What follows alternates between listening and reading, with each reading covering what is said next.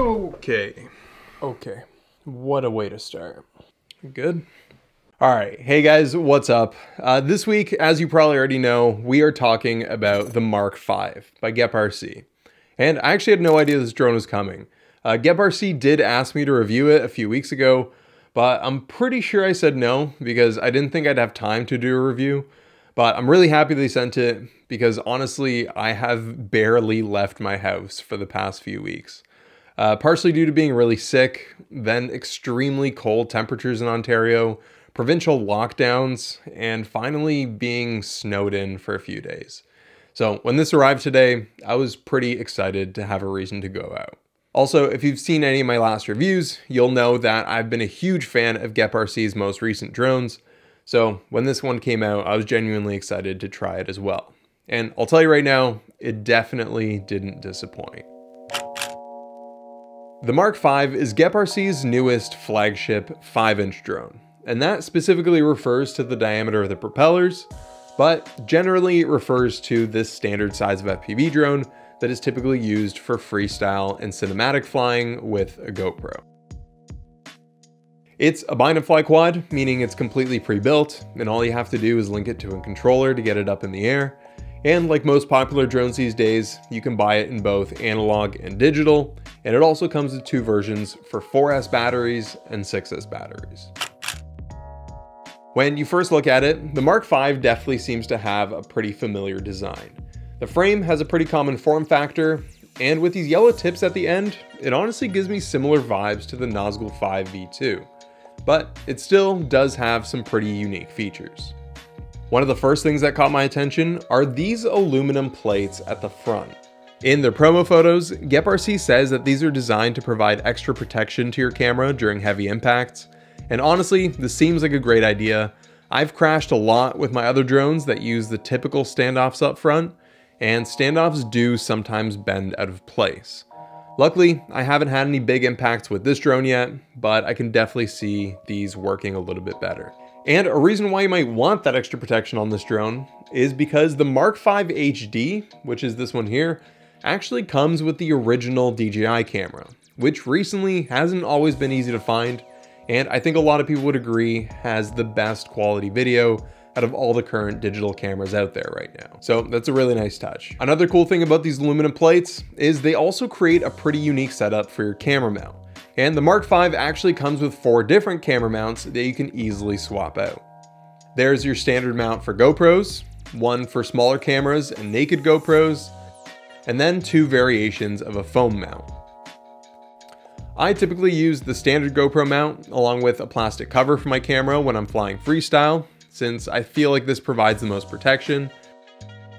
Then I tend to use foam mounts for cinematic stuff because the soft foam adds a shock absorbing layer under your camera that helps prevent the vibrations from your drone from showing up in your footage. To install the foam mounts, I would first squeeze around the foam a little bit. This seems to soften up the material, which I'd like to believe makes it work a little bit better. But the next step would be to attach the extra plate that is provided, and then use some double-sided tape to mount the foam on top.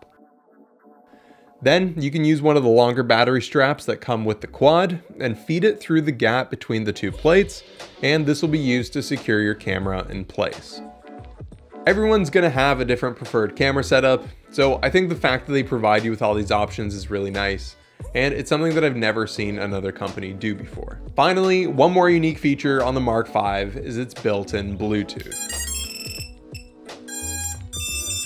This means you can wirelessly connect it to your phone and make changes to your drone settings and parameters on the go. All you have to do is power up the drone and connect it to the SpeedyBee app, which is available for both Android and iPhone, and I'll leave a link to it down below. Wireless connectivity may be extremely common on photography drones like DJI's Mavics, but it's actually really rare to find on an FPV drone. But I think it's great. It takes away the need to bring a cable or adapter with you wherever you're going, which is one less thing to think about. Overall, besides those key features, I think the general design of the Mark5 is very clean and simple, and you can tell that they put a lot of attention to detail. But the thing that matters the most is its performance. And, well, what can I say? There's really nothing I can criticize. The tune is right on par with some of the best bind and fly drones I've flown to date, and based on their recent track record, I wouldn't expect any less from GepRC. I did take a few random notes though.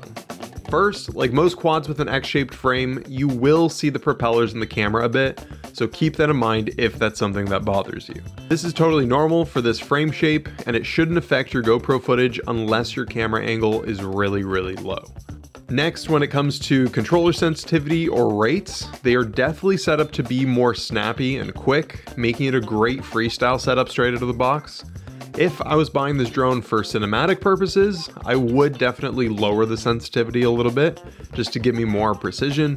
Also, if you're starting out and want to make it easier to control, don't worry, these parameters are really easy to adjust yourself, and there's tons of videos on how to do this. Finally, when it comes to flight time, unfortunately it's extremely cold here right now, which has been brutal for my batteries. In these temperatures, I'd say that they drained after about 3 minutes of flying, but this wouldn't be a fair representation of the drone's capabilities at all. On their website, GepRC says they should be able to get 6 to 8 minutes, and that'll depend on how aggressively you fly. I think 6 minutes is a very believable estimate though. Anyways, sorry for the rather basic flights, my fingers were practically frozen, and I really wanted to avoid losing the quad in deep snow. I absolutely loved flying it though, and I can't wait to put my own rates on it. I will definitely be keeping it around. So I think there's one more thing worth mentioning, and that is how it compares to other drones on the market. And in my opinion, I think its closest competitor is gonna be the Nazgul Evoke. So here's what I think about that.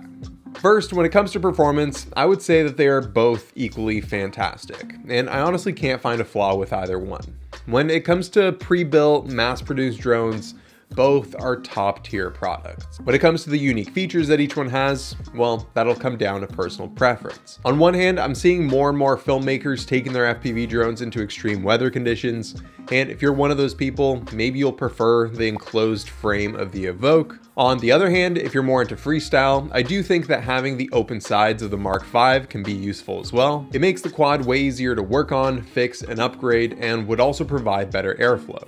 Also, I'll admit that even though I tried really hard not to, I did end up burying this guy in the snow today.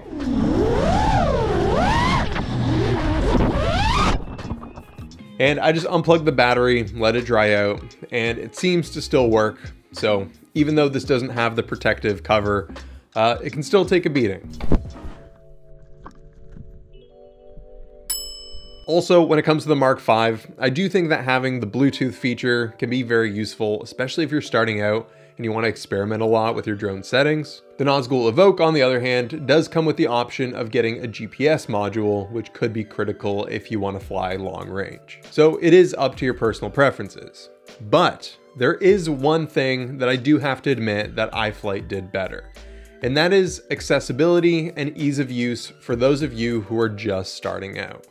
With the Mark5, you really don't get any guidance on how to set this guy up. There's no directions on which way the propellers go, how to install the phone mounts, how to connect to a controller. There's no warnings, labels, or anything. And although all of this is common sense for an experienced pilot, I know there's a lot of you guys out there who want to get started and would have no idea what to do. So GepRC, I love you guys, but you really have to start putting in a little bit more effort into this. Even just for the sake of safety. It's not just GepRC, this is a large majority of all FPV companies. Finally, to finish off my comparison, the price of both of these drones is also pretty similar, and I'll put all of that up on the screen for you. But as you can see, you're clearly paying high-end prices, but you are getting a top-tier product. Anyways, I hope you guys found this video helpful. If you did, make sure to subscribe and do all that fun stuff. But even if you don't, I appreciate all you guys for watching, and I'll see you in the next one. Peace.